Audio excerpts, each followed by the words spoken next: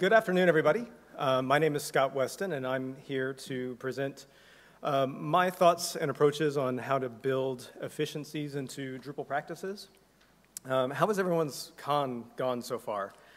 We made it to the last day of sessions, the last session block. I'm sure there's a lot of session fatigue at this point, but hopefully I'll be able to give you some really good ideas and information through this presentation. Some of the presentations I've seen, even in the project management track, have been amazing. So I hope that I can provide you with either a good summation of some of the things that you've heard this week, or maybe even give you some new ideas that you can take back to your home organizations. If you want to follow along in the slides today, I have this presentation set up on GitHub. The address is node-loophole.github.io, and that's my assistant, Mordecai. He likes to help me when I do my Drupal coding. And I'll have this URL on the next few slides as well, if you want to follow along. As I said before, I'm Scott Weston. I am a solution architect at HS2 Solutions in Chicago. I've been doing Drupal since early Drupal 6. Before going to HS2 Solutions, I led a small Drupal practice also in Chicago. In my free time, I enjoy bowling and darts, and I've recently picked up running, which is going pretty well so far. As I said before, I work at HS2 Solutions, and at HS2 Solutions, we strive to be really a trusted, responsive, and effective digital transformation partner to some of the best companies on the planet. We do this by valuing smart strategy, great design, awesome engineering teams, and working with people that are passionate about what we do, and our clients, and our partner agencies. So the purpose for my talk today is I want to give you some information and thoughts and ideas about how I've seen that we've made our Drupal practices more efficient. Now, I don't think I'm going to cover anything revolutionary or groundbreaking for you today, but I hope I can provide you with information that you, again, can take back to your practice and help it become more efficient. And I framed the presentation today around four main questions. What types of skills make up a great Drupal team? What are some practical ways that a Drupal team can increase their efficiencies? How can a Drupal team stay motivated when being asked to do a lot of work, especially under deadlines? And how can project managers help with efficiency? So let's just dive right in and start talking about skills. The basics are really straightforward.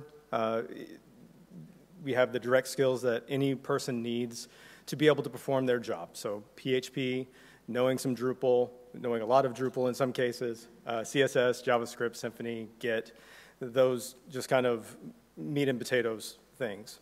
And then there's also the related skills, which are the frameworks, knowing some DevOps if needed, some server management, knowing things like search APIs, knowing how to interact with REST or SOAP. Those sorts of related skills are always helpful. But there's this other area that I call soft skills. I think it's just kind of a term of art. And these are skills that aren't easily measured. They're not objectively measured. They're more subjective. And these skills are sometimes overlooked, maybe in the interview process, or overlooked if a developer or someone on the team is a rock star in many other ways, but they're lacking some of these skills. I say that some of these soft skills can be just as important as the direct skills that an individual may have. And as we go through these skills, if you'll see these traits that people have, you can see how having them can help your team function at a higher level and with more efficiency. I think the first and most common one that everyone mentions is communication.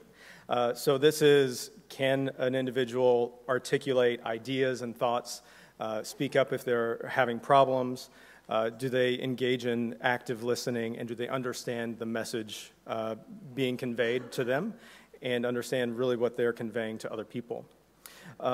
Another kind of facet to this is using the correct voice. So an example I like to give is if you have two developers that are talking to one another, they're going to have a really technical conversation using very technical terms, and packed into that are a lot of assumptions of what the other person knows. But if you put a developer in a situation where they need to explain a technical concept or a technical framework to someone who's less technically minded, you want to ensure that your developers can do that and not be too abrasive about it or too condescending about it at times if someone doesn't know a technical term or a concept. So you really want to look for those people that can articulate those things. Another facet of another trait of people that I like to find is people that have a bias towards action. And this is just people someone that is ready to get their hands dirty and start solving problems. As we probably all know, in Drupal, there are 10 ways to do any single thing. And there does need to be a balance between research and discussions and actually taking the action to do it. So you want to find people that know how to do the right amount of research and deliberation and then make a decision and run with it. You want to try to avoid situations where you put someone in a space where they have decision paralysis. If they have 15 different options of a way to approach something and they can't make a decision, you want to make sure that you are empowering people and giving them the confidence that they need to know that you're going to stand behind the decision that they make, and you're going to work with them to see that decision and that approach through to the end. Another trait that people, I feel, need to exude when they are working on a team is the trait of constant learning and constant mentoring. So you want to find people and you want to encourage in people growing their knowledge and experience to a higher level. Someone who is constantly striving to learn more and learn more about their craft, learn more about the related skills, is better prepared to solve potential problems before they become really big problems. And this proactive response to situations helps minimize rework, bugs, and problems down the road. Someone that recognizes the value of sharing information with others is an asset to your team as well. They know that doing so, sharing information, elevates everybody, elevates the entire team. And in that respect, your team as a whole becomes more knowledgeable and more efficient. And someone who takes ownership knows their responsibility to see a task through to completion. If they don't have the necessary resources or information, they find them or they find it. And as a project manager or another team member, you should have confidence in knowing that when a developer or a team member takes on a task, that they will see it through to completion. Of course, if there are blockers, they should surface those to the team. And if they are not full blockers, maybe just speed bumps, they should try to work through those so that that task or that assignment can be completed. And a developer or team member should be able to know where their focus should be at any given time. This is particularly useful when, let's say, a developer is on multiple projects. Knowing of their competing priorities, which one is most important, is critical. Part of focus is also the ability to say no or not right now to incoming requests that don't help achieve the highest priority for that person at that time. And some developers are people pleasers. I know I fall into that category at times, and if I get requests coming in, I want to be the go-to guy to get things done. So sometimes it's hard to say no to someone, especially if it's a close colleague. But having that skill, that trait to know that I have to do this other thing and I must say no to you for right now, that's important. Also important is the ability to push away distractions and other sources of wanting your attention. So this would be social media, email continually popping up and you're just going to check it constantly, things like that. Just knowing when to shut those things off and move on to the work at hand, that's important.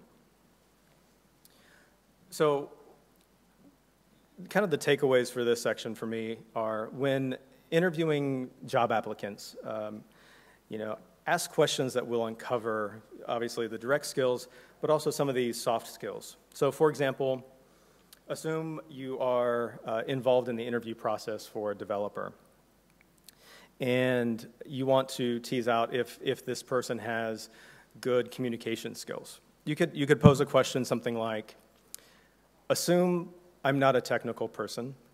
Please explain to me how views in Drupal works.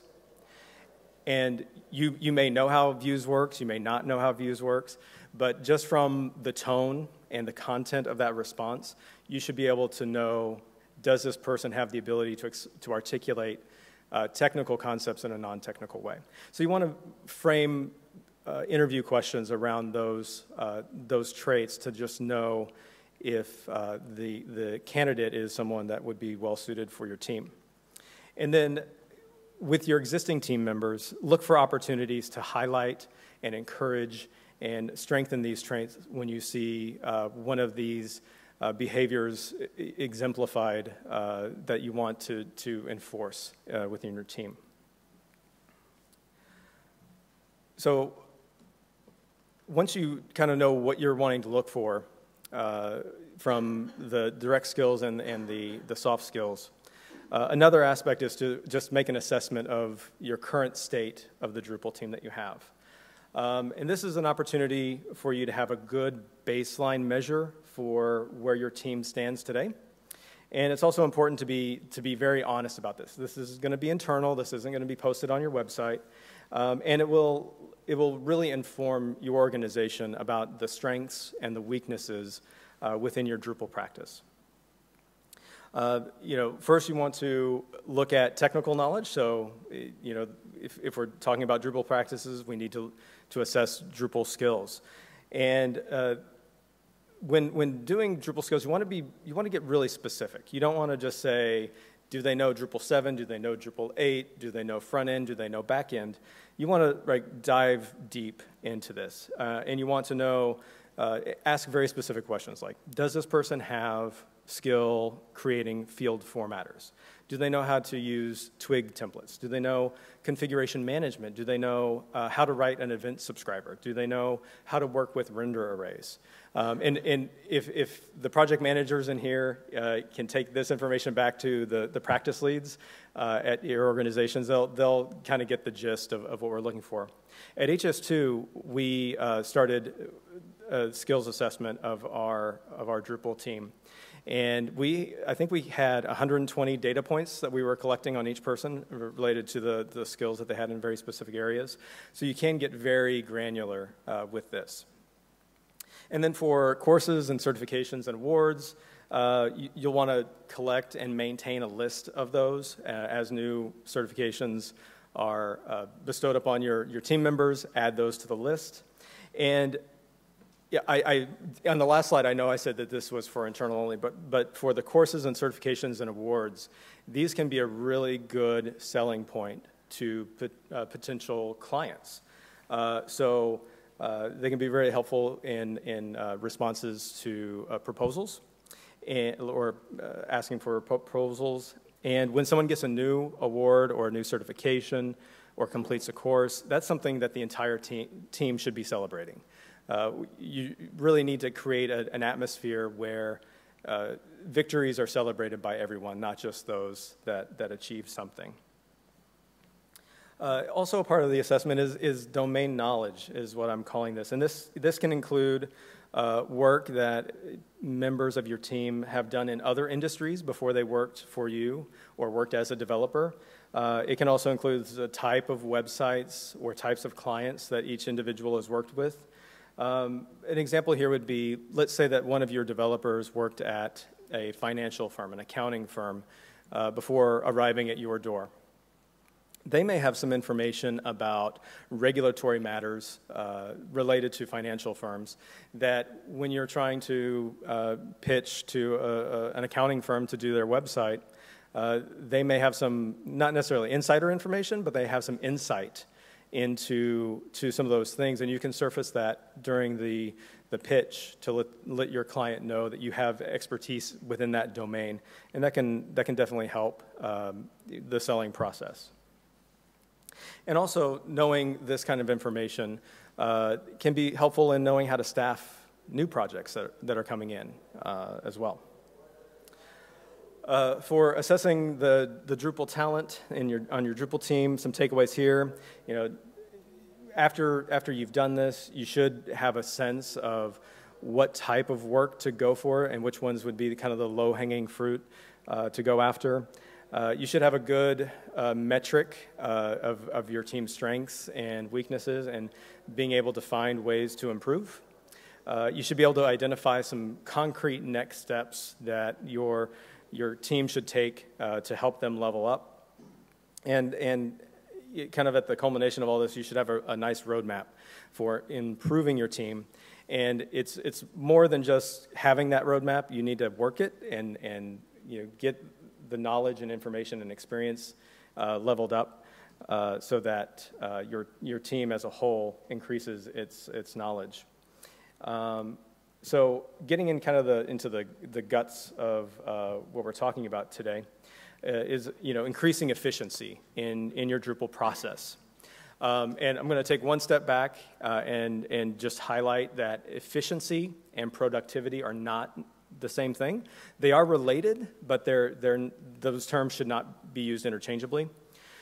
Productivity is a measurement of number of units produced. Number of units produced could be number of lines of code, number of tickets cleared, number of story points completed in a sprint. It could be anything along those lines. And then efficiency is how much resources or how many resources were used in the production of that unit. And the way to increase efficiency is to reduce waste within the system. And when we're talking about development and programming, you know, waste could be, you know, a very specific example would be dealing with a slow development environment. If you could speed up the development environment, you might gain some efficiencies there.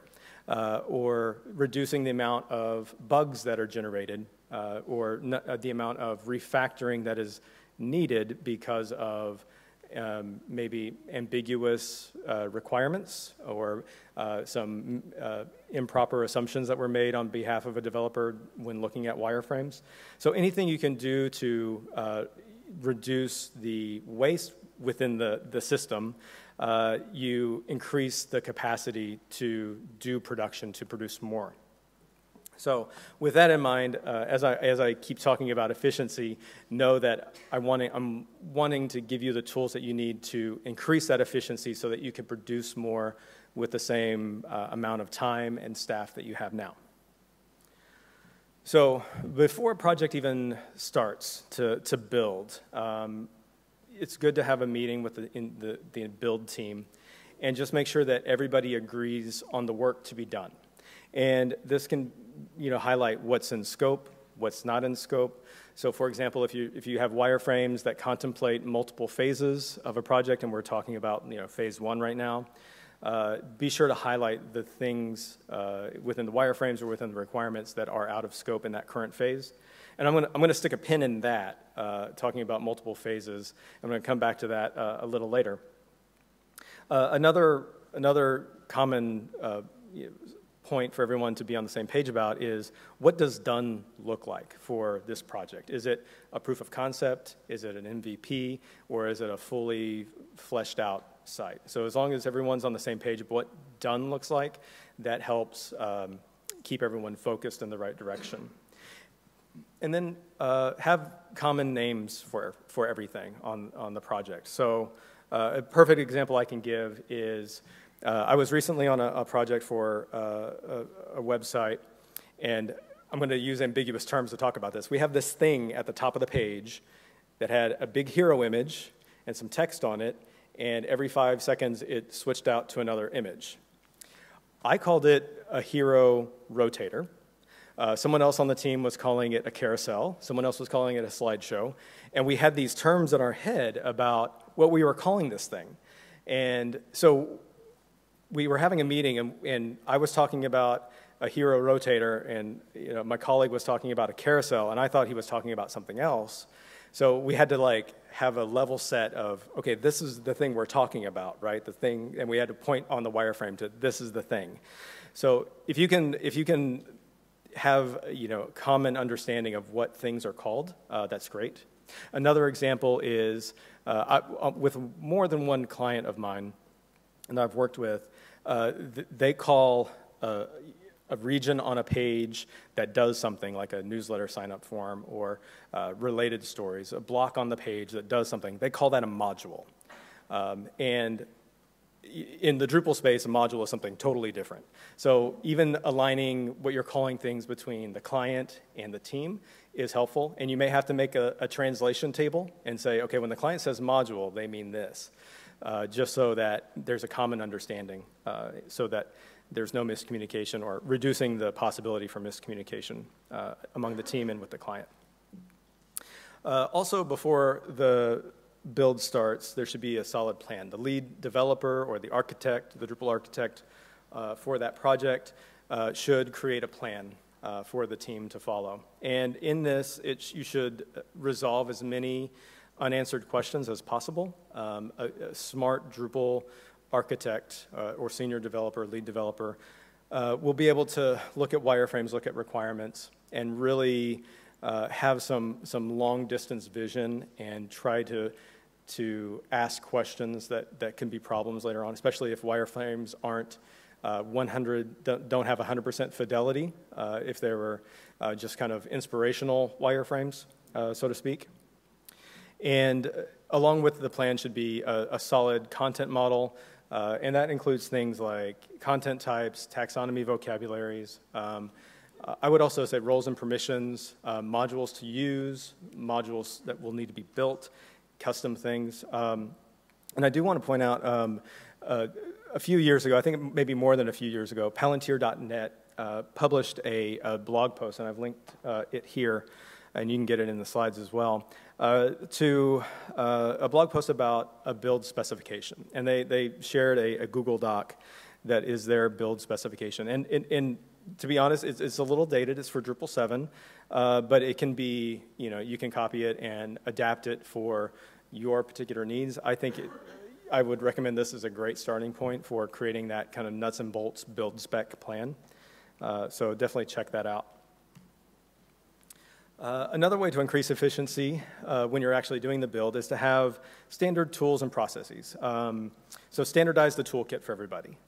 And I go so far as to say computers, IDE, other software that is used in your practice should all be the same. So if everyone's on Windows, or everyone's on Mac, or everyone's on Linux, that helps a lot.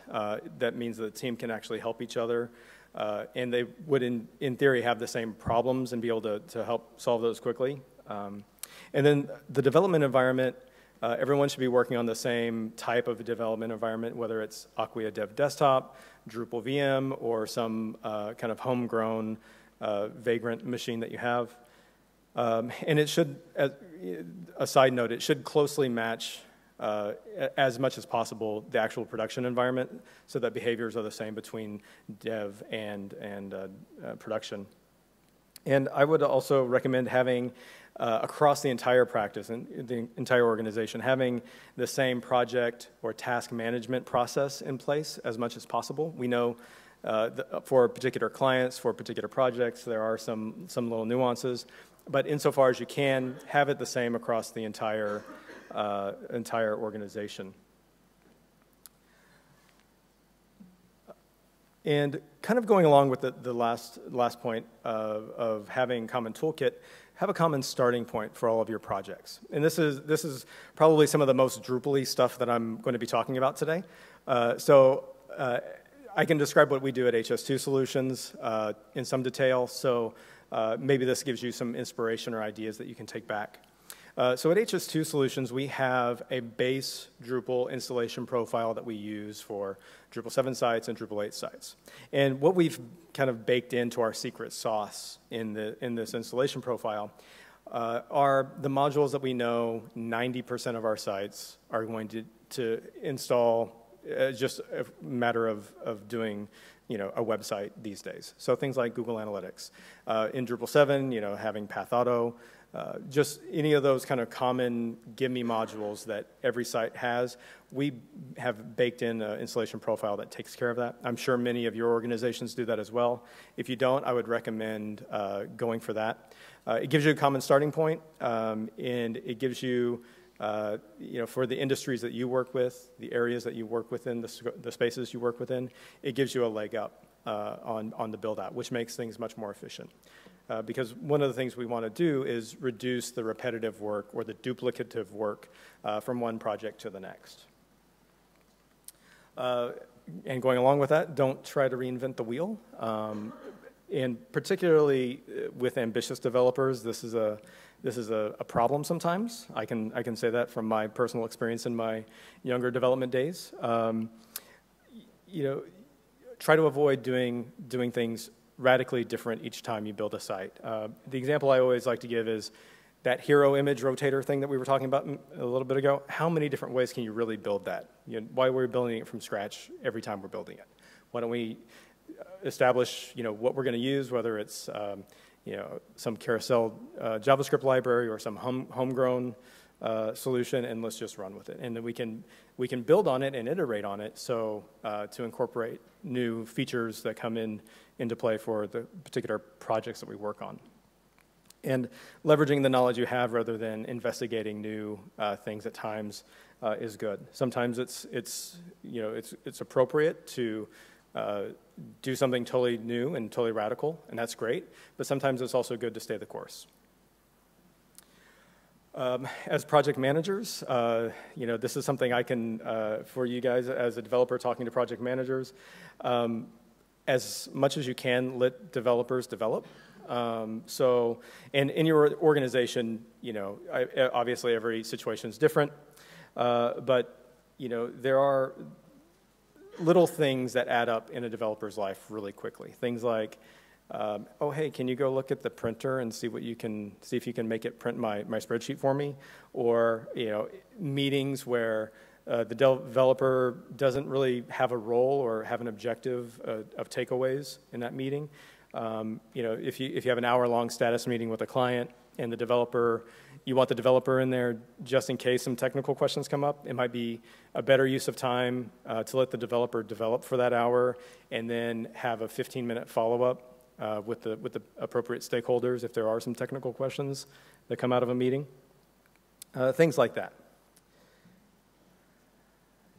And it's also okay to have specialists on your staff. And I'm not talking about putting people into a silo. So if someone says, okay, Scott, search APIs like nobody else in this organization. So any project that does search, we're putting you on that project. That's not what I'm talking about. What I'm talking about is knowing that I'm that resource, knowing that Scott's that resource. If someone has questions or problems or needs pointers on how to address search API questions, for example, and surfacing that to the entire team so that you have that well of resources across the team that others can plug into. And this one's kind of a gimme. Follow good development practices. So do the basics and do them well. This includes coding standards, peer review, documentation, doing things the Drupal way. And how this really helps with efficiency is if I'm airdropped into another project, I don't have to orient myself with how the project is built. If I know we're following coding standards, I know how to find the code that I need to find. If we're doing things the Drupal way, I know what hooks to look for or what event subscribers to look for, or what, if the organization follows certain naming conventions for custom modules, I know what to look for. So that can help with efficiency, especially when transitioning off or onto new projects. Next is to build with the future in mind. And a little while ago, I said I was going to put a pin in wireframes that had future phases baked into it. So I'm coming back to that now. So where possible, if you know where the site or the project is going that you're building out, and you can lay that foundation today in phase 1 for phase 2, that's a great win for you and the team as well as for the client. Example I like to give for that is, let's say that you're building on a site that has kind of a help and how-to section, just articles about how to do random things. And let's say in phase 1, you're going to have a field that is skill level, so basic, beginner, intermediate, and advanced. And in phase 1, it's just going to appear as a label at the top of the article that this is an intermediate article, for example. It'd be the easy route is to just build a select list field and populate it with beginner, intermediate, and advanced, and then just display it. But if you know in phase 2 that there's going to be a help and how-to landing page where some dynamic content will need to come into play, maybe a full description about what the difference between basic and intermediate and advanced is. You might want to go ahead and build that out as a vocabulary, a taxonomy vocabulary, and create that entity reference. That way, when phase 2 comes along, you don't have to do any data migration, you don't have to destroy anything that you built in phase 1, and you've laid the groundwork with minimal additional effort for that future phase. Another aspect is to invest in everyone's continued growth, and this is talking about experience as well as just knowledge. So investing in training and education within your organization, encouraging people to attend or maybe even hosting local events like meetups or camps, and then also having internal training. So just at HS2 Solutions, we have a quarterly Drupal meetup that's just internal to the company. So we all converge on home base, and we have a 1 day or 2 day meeting where we talk about how we do Drupal, what projects we've worked on, things that we've learned, and just a really good internal information share. It's basically like a mini camp, but it's just for our company. And that springboards into contributing back to the wider Drupal community through presentations at camps and cons. And also for project managers here, as much as you can, help people avoid multitasking as much as possible. So this is working on multiple projects seemingly at the same time. There are definitely real-time costs to task switching, so it's better to time box efforts into larger chunks if possible. And as much as developers will fuss and fight, if you know you're going to have multiple meetings with a developer over the course of a day because of project kickoffs and status meetings and that, try to schedule those back to back to back so that everything's compact as far as meetings go, and that gives a bigger chunk throughout the day for doing development work. And you may have to explain the why for that, but that is actually helpful, better than having meetings staggered throughout the day, where there are seemingly small chunks where I could, or a developer could develop. Another one, and this one hopefully is common sense and obvious, but fix bugs immediately as they're uncovered. If you build on top of bugs, it may cause more bugs, and then you'll have like an infestation, and that's not good. And if you ever hear the phrase, "we'll fix it in QA," it's a very dangerous phrase to hear, and you definitely want to tamp that down and get that idea out of people's head as quickly as possible. Letting bugs linger can only cause more problems. So for increasing efficiency, some takeaways, look for opportunities within your Drupal process to increase efficiency. Look for the things that are inefficient. Try to eliminate duplicate or repetitive effort where possible. Try to automate some things. Get some nice starting points set up for the practice. And invest in people, letting them work and also let them work the work. Those are kind of the key takeaways for me in keeping the team efficient. And Sometimes developers are called upon to do some pretty heroic things related to timelines, working a lot and that sort of thing. So how do you keep a team motivated? And you don't want to, you want to avoid overworking people, and you also want to give them something new and exciting to work on. So what can we do? And some of these are pretty basic. One is strive for daily productivity, daily production. When I do a task decomposition for a project, I try to keep any single task at less than 1 day to complete. So if you have a task that's like a multi-day task that you know is going to take 12 or 14 hours or longer to complete, try to break that down into smaller chunks. And if you look, you definitely can find ways of doing that. And there's two reasons for this. One is it gives developers the ability to check something off and say, yesterday I completed this thing. And instead of, the other aspect of it is also, if you give someone too big of a bite to chew, they don't know where to start on it at times. So definitely try to break things down as much as possible. Also try to, as much as possible, encourage a good work-life balance. While it can initially be productive, working lots of hours can be inefficient with increased stress, mistakes, bugs, things are missed, and it's really not sustainable in the long term. Another thing to do is make sure that everyone knows why they are doing something. You don't have to be, sometimes it's obvious, the why, why am I building this content type? That's kind of an obvious thing, but sometimes if you hear someone say, well, why am I doing this? That's a sign that that person is ready to be demotivated, that they're looking for a reason to lose their motivation to work on that project. So it's good to have a conversation and explain why or how what that developer is doing fits into the larger picture. And you could also tease out maybe better ways of approaching something.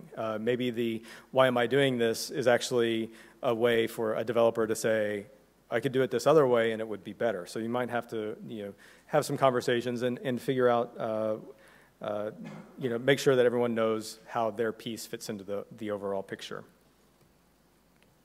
And lastly for this, just want to, just a nice reminder, developers aren't just resources, we're people too. So check in with developers and make sure that they're happy on the project. Sometimes what we do isn't innovative and exciting. Sometimes it's just, to just be totally honest, sometimes we're just building a website. But just make sure that developers are, they're engaged and they're happy on that project. And talk with developers about things that aren't the project. Get to know them, build a rapport.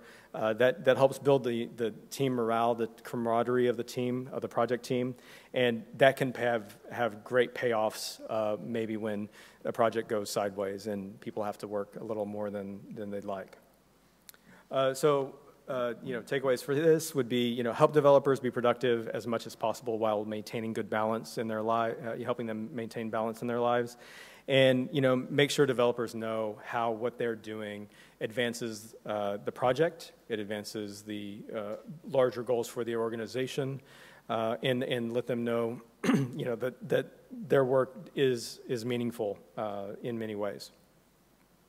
So here's the kind of the last section for this presentation, and this is me as a project manager and as a lead at HS2 and as a practice leader at other organizations. Some things that I've seen and want to describe for you about how I see how project managers can help with efficiency. And most of these are probably review for the more astute project managers in the group, especially since I've heard a lot of this information in other sessions at this con. So we'll try to cover these pretty quick.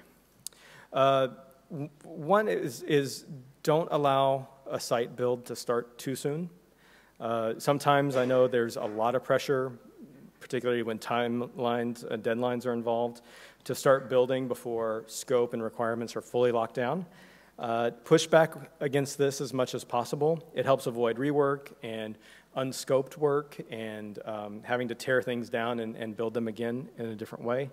And also, if you need some leverage to get sign-off on something or to get some resources, this is kind of like your last carrot to say, okay, we're not going to build until we get this thing from you. So that's one item. Next is some of us developers are a little ambitious at times, so you might want to try to wrangle them in a little bit. Developers can get really excited about wanting to try new things or new approaches or use a new technology. And at times that's really good. It's really good to encourage innovation, but on some projects with tight timelines or smaller budgets, that may not be in the cards. So staying the course may be beneficial in that case. And also tease out when developers are having problems. Use stand-ups and status meetings to ask questions about, do you need any help to complete this task? Do you have all the information that you need? And just ask point blank, are you spinning your wheels on this? Are you are you stuck in that decision paralysis? Do you need, to talk with another developer to work through some issues related to a technical approach? Also find out if, they're getting sideswiped by other people within the organization, for doing, either working on another project or doing a business proposal or something like that. And definitely, and I think this is a common thread for this con in the project management track, is have transparency with the whole team. Don't shield developers. Me personally, I don't like being shielded from the numbers. I want to know how the project is going, the velocity of the completion, or how we're working against the budget. I find that information really helpful for me, and it helps as a developer me know, if I need to work a little quicker, to maybe find ways to shave some time off of some tickets.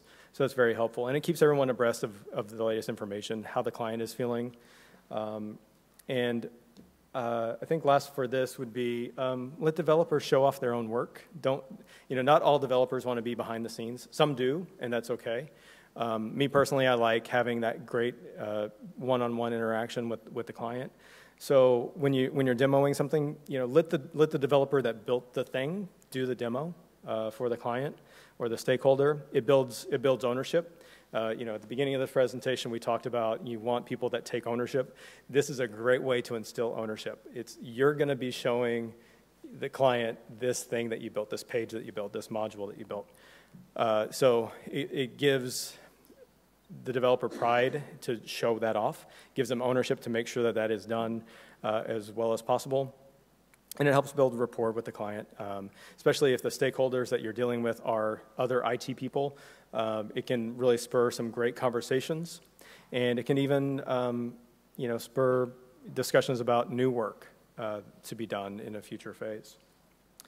So for the project managers, look at the project management process and see how you can help increase efficiency when dealing with Drupal projects. And also, work with the developers, help them become more efficient insofar as you can, and help them elevate their craft.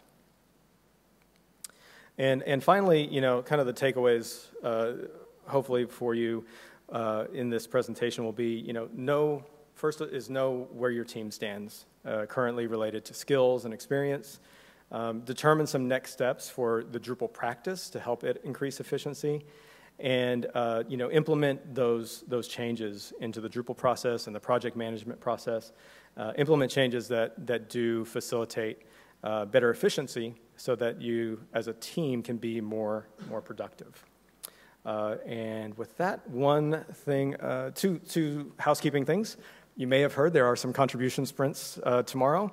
You don't have to be a developer to contribute. If you're not technical with Drupal, you can help write documentation or things like that.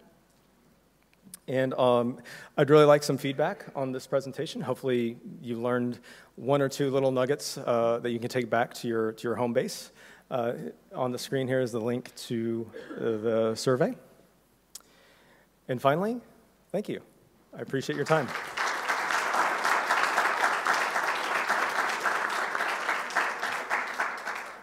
And if you have any questions or if you have any information to share that may help others in the room, there's a microphone over here, and we'll go from there.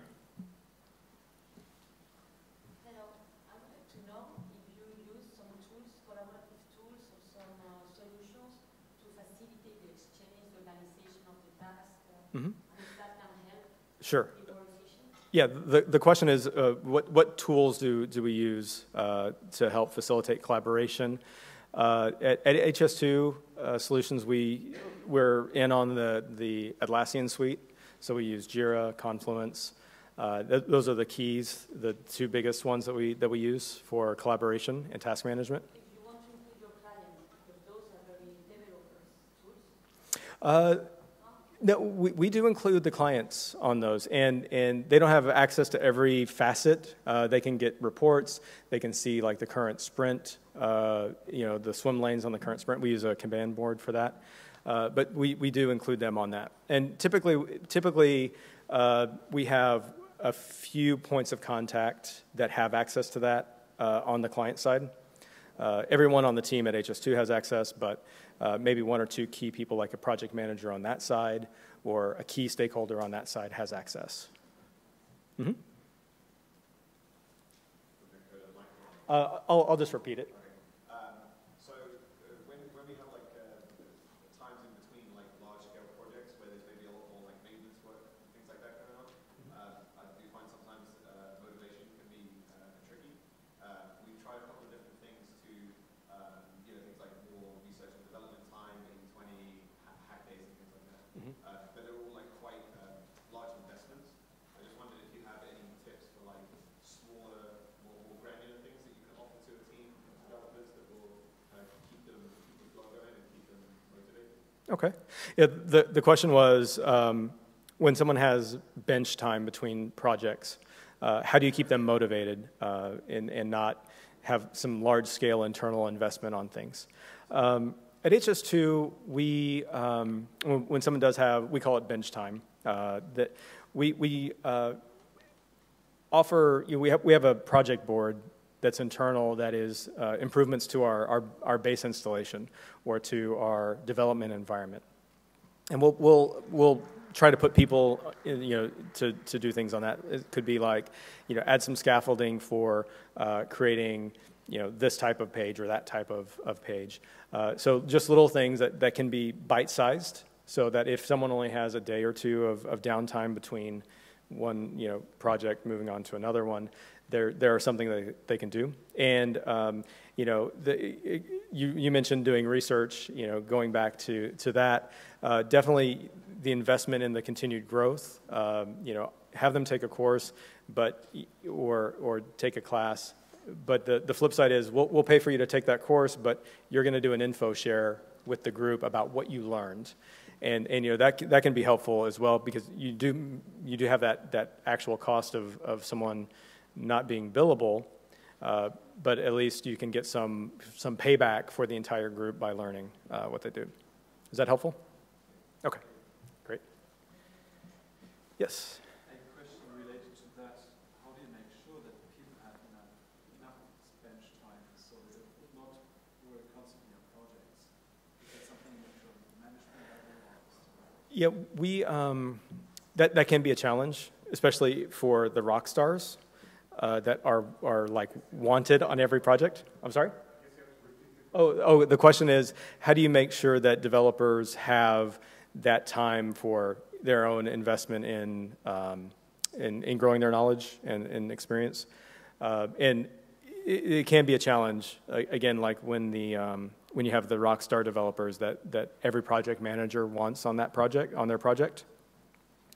And you have to be regimented and say, okay, 1 day a month, the equivalent of 1 day a month or 2 days a month, we're setting aside for you to, invest in yourself, to do professional development. And that's one good way. And we do hackathons and other kind of lunch and learns. We call them, where everyone gets lunch and tries to learn something over lunch.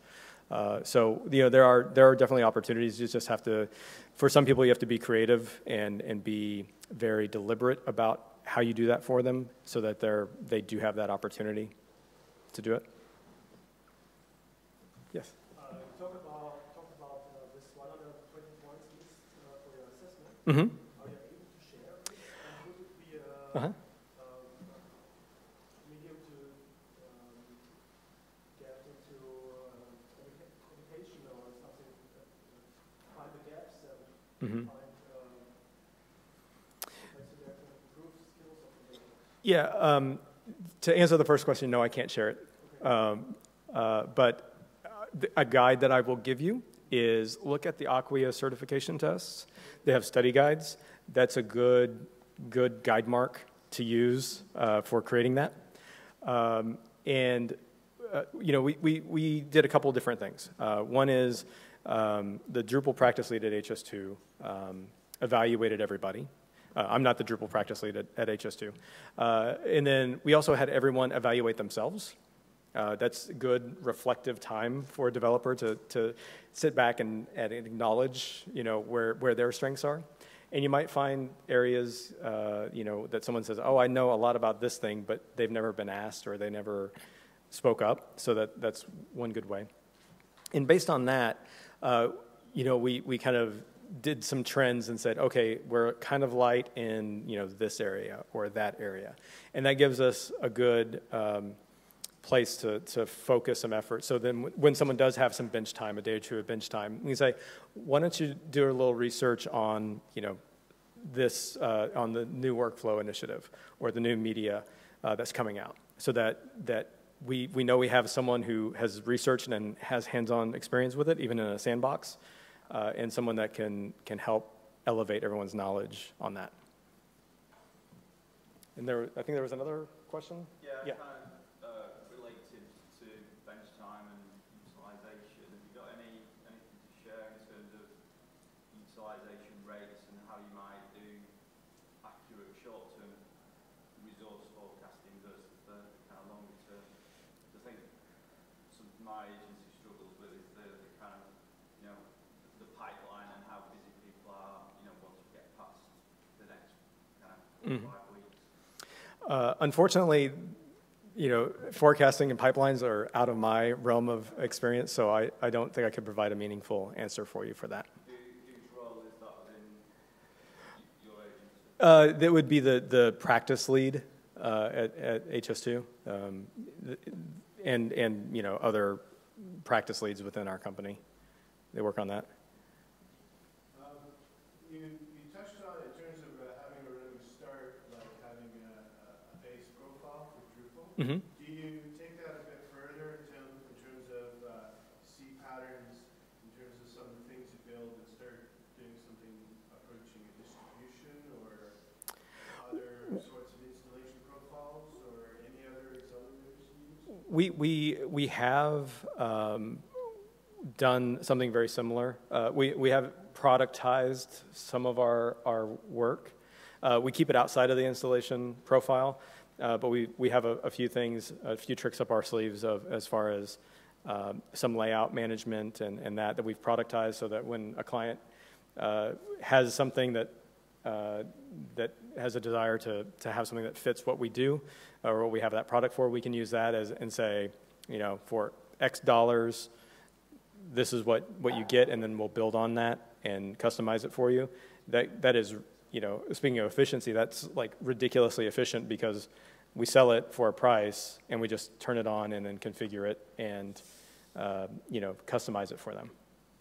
So it's a mix of like having a profile, Mm-hmm. install profile, Mm-hmm. plus a few reusable components and modules. Yes. Yeah, and we haven't gone the full distro, the full-fledged distro route, just because sometimes sites kind of diverge and go off in their own little ways that don't fit nicely with a distro, and we don't want to have problems with that down the road if we need to build in, if we need to do some updates or something like that.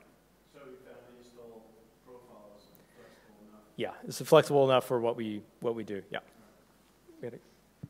Yeah, thanks for the great presentation. 2 questions related to kind of just very practical communications. What's the best intervention tactic when someone says that we'll fix it in QA or UAT? Do you throw like a pencil at the person, or do you say that let's reconsider, or approach that? I would say, you know, oh, we'll fix that in QA. No, we won't. We'll fix that now. And you know, just being direct and maybe explain, you know, kind of how I described, if we let this bug linger, it can cause more problems, and just really explain the why for that. And yeah, it can be hard to like shove a bug ticket into a really tight sprint, but it's something that needs to be done for the overall health of the project. Okay, and this probably goes also to the explaining the why, but you mentioned that if there's kind of demands and pressure in certain situations, you try to push back. But I was just thinking, how do you do that while still keeping the stakeholders happy? That's something for the project managers to manage, and not. I will happily punt to the group here if you have any tips or tricks on that. Pushing back on pressure for starting a build with a tight deadline, and keeping the client happy at the same time.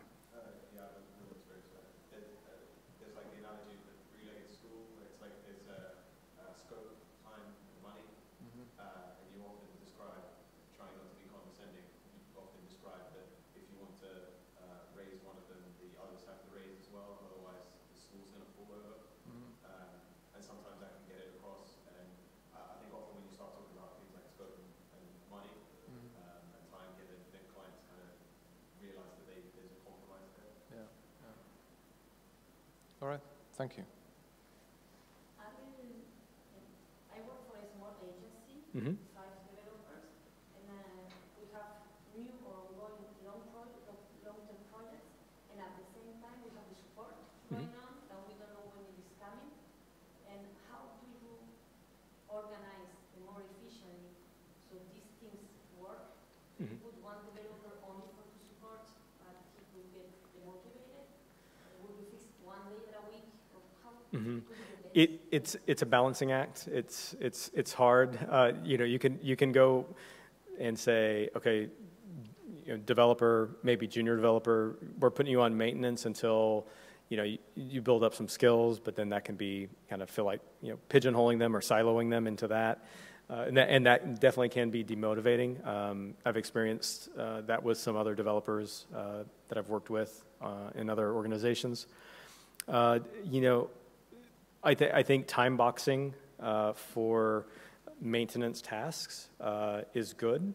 You mean obviously, yeah, a number of hours over the course of a sprint. You know, even on maintenance, we try to do 2-week iterations and say, you know, obviously if your site crashes or if there's a critical bug, we'll fix it as soon as we can. But, you know, if we have this backlog of things that we know you want to get done, let's pick 3 things that we'll do. And if something else more important comes in, you let us know, and we'll prioritize that above the others. But otherwise, within the next 2 weeks, we'll have these 3 things done. And we try to do it that way. And if you bake in kind of the assumption that, yes, Mr. Client, Mrs. Client, you have X number of hours with us per month, you know, and they're use it or lose it, then you know, the client will be motivated to make sure that they're staying on top of requests and new features that they want. And just wanted to ask you, if you're accumulating technical debt, you know, and it's going to be dangerous to keep doing that, so you need to make the team aware that it's there and it's growing. Do you have any sort of way to get that across to people to make sure that they've got awareness? Is there, you know, do you document it or visualize it or anything? yeah, good documentation is definitely helpful. We don't have any kind of visuals on technical debt. We probably should, just to keep it top of mind when we do have some bench time, or, you know, a client does have some time with us that they want to use and they don't know exactly what for, we can help try to reduce some of that debt. But you know, I don't know that I have anything really specific that I can offer for you on that. I think it's a common problem everyone has, and no one knows how to quite slice that up yet. If only there's a way to express it in black and white so it stays firmly Yeah, on the radar. yeah, a nice tote board of technical debt would be good. See that every day when you walk in. All right, well, we're at time right now, so again, thank you everyone for coming. I'll hang around up here if you have any questions. Thank you.